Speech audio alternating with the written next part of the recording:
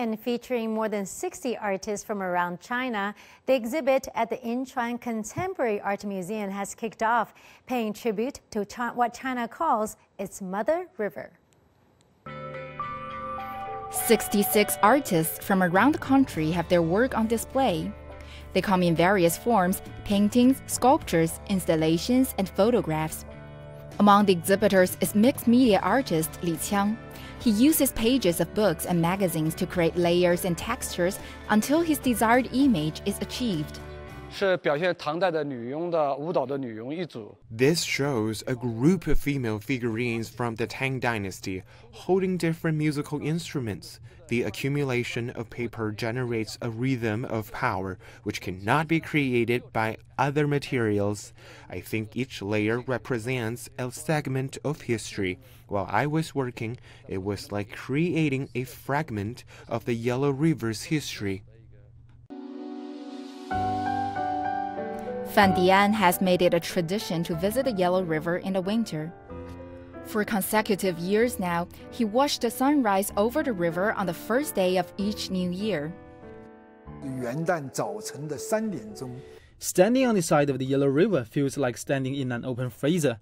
All the pigments are frozen. With that kind of feeling, I was able to create this painting, showing how ice flows and crushes into the Yellow River. Liu Jieqiong is the daughter of paper-cutting master Gao Fenglian. Her fascination for the technique grew watching different shapes emerge from her mother's hands. She calls this 10-meter-long piece the soul of the river. Every Lunar New Year, women would gather, sing songs, and cut paper flowers. Colorful pieces would be pasted on windows across the whole village, as if they were a display of their best wishes in life. Wu Bo grew up by the Yellow River. His work began from fetching water from the river he's grown to become very familiar with. The Yellow River has slowly penetrated all aspects of my life. There will be some conflicting values between our generation and our father's generation, and this kind of thinking inspired my work. Water from the Yellow River penetrates the paper slowly, and it reaches a state where it cannot be written on or torn apart. This expresses the kind of emotion in my heart. The artworks not only reflect the river's appearance and surroundings, but also praise for its spirit.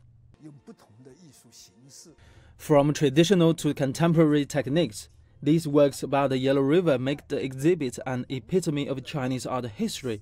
I think it's our responsibility to tell the Yellow River's story by way of art. The Yellow River is known as the spiritual totem of the Chinese nation, a representation of the character of its people, diligent, perseverance, and indomitable. Ding Xie, CGTN.